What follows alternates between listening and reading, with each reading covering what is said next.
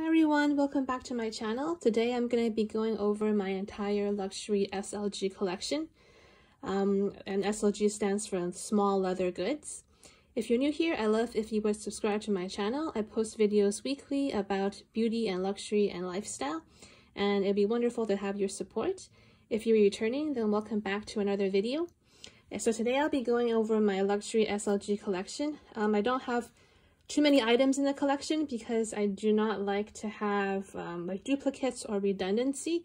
I don't really like to switch out wallets, you know, cards between wallets and stuff like that. So I kind of like things to be where they are and not switch them out too much. So all of my items are actually from Louis Vuitton. That's because Louis Vuitton is one of the first fashion brands that I started collecting when I did start buying luxury goods a couple of years ago. And I also feel that for SLGs, Louis Vuitton has a good price point. If you look at some Chanel, like Chanel card holders or wallets, they can go up into, you know, over $1,000 for a wallet, which I feel is a bit too pricey for just something that you'll be putting inside your bag. And then Hermes, of course, is also very expensive. Their wallets can go up to several $1,000s.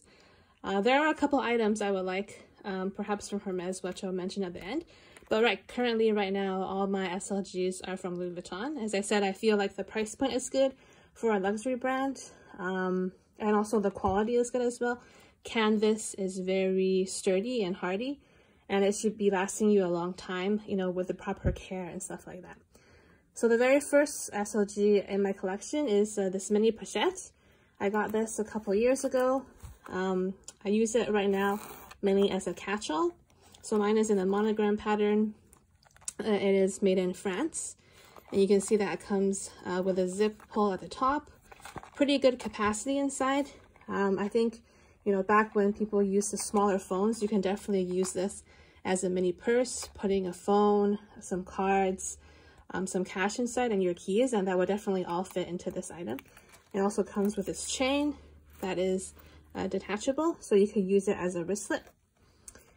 And I have, actually my very first video on my channel is introducing this mini Pochette to get an idea of, you know, what fits inside and everything. So if you're interested, then check that out. I'll put that in the information icon above. So yes, this is the mini Pochette. So let's just put it over here. And then next, the next one that I actually bought is the business card holder. So the business card holder, I was debating between this one and another similar style flap card holder from Chanel. The Chanel one is, I think, around $200 to $300 more than this piece, and it's also more bulky at the sides because this is a canvas piece with leather lining inside. It's pretty flat, whereas the Chanel one has a quilted leathering. So I figured that if I want something more compact, then this would be a better option. So it may look pretty compact, but it actually holds quite a bit. This is what I use for my main card wallet. You can see here that there's two slip pockets. There's one slip pocket here, and there is a bigger compartment here that the main con with this compared to the Chanel is that the opening is quite small. It doesn't accordion out. So if you want to look for a particular card in here, you'll probably have to take all the cards out and, you know, flip through them. So the way I try to overcome that is that I have designated cards at the back and at the front. So if I know I need my driver's license, then it's always at the back. Or if I need a particular, you know, credit card that's not as used, then I know it's at the front. So at least you have quick access to any of the cards if you kind of remember where you put them. This piece I have here is made in Spain. I believe most of these, this is called a business card holder. Most of these business card holders I've seen, especially in the Monogram pattern, are made in Spain. So I think that probably most of the business card holders are made in Spain. But yes, I also highly recommend this piece. I was also debating between this one and a flat card holder, but I figured that flat card holder, the capacity is quite small, whereas this one you can probably fit up to like 15 credit cards into here, or you can use it for business cards as was the original purpose. So yes, this is the Louis Vuitton business card holder, and this is the second SLG that I bought from Louis Vuitton. So up next, we have another pretty popular item, which is the key pouch. I bought it in the Damier pattern. You can see that it is a very simple pouch, I believe it's pretty hard to get now. For some reason, like, people really like this, and I understand why. It's very versatile. You can see it has a zip closure on the top with the LV detailing. You zip it open and you see that there's actually a keychain inside. So the original purpose of this pouch is to use it for keys. Like, you can open this clasp and you can put keys inside. And then once you put the keys in the ring, you close it and you can put it inside the pouch, or you can even leave it dangling outside the pouch as well. You can use it like as a back charm or as something to clip onto your belt. So there's many uses for this. The way I actually use it now is as a cash and coin holder, as well as some loyalty cards as well. So I think this is pretty nice for that. But you can use it for so many purposes. I think I'll probably make another video detailing some of the different ways that you can use this item. Yes, so this is my third piece, my third SLG. And the last SLG I have is one that I've just recently acquired, and that is the 6-ring key holder. So I really like this piece. Before I had my keys just in a plain leather pouch, but I think this is very useful. So I kept my keys in there for now. You can see that I actually only use 3 of the key rings. Since I don't really need to drive to work or anything, I don't need to bring my fob on a regular basis to access the parking garage. So I only have my car fob and just a couple of house keys. So even though I only have 3 keys, I think I would still prefer the 6-ring holder over the 4-ring holder, because the 6-ring, they have this back pocket here where you can actually put a card. So say you didn't want to bring a bag, you were making a quick run to the grocery store, you just need, you know, a credit card and your driver's license, then you can easily slip those 2 cards in the back here. And then this is all you would need to grab to make a grocery store run. And then my piece here is made in France. But yes, I really like this piece. I only had it for a few months, but I think it's quite versatile. And it really rounds out my collection, because right now you can see that I have something for a catch-all. So inside bigger bags, I can put my, you know, some cosmetics or a mirror inside here, hand sanitizer. Then I have this piece where I put my main credit cards, and it's like insurance cards and such. Then I have this piece where I put cash and coins and rewards cards. And then this piece, which is for the keys. So really, like, on an everyday basis, I don't really need to bring much more than that in terms of things like related to SLGs.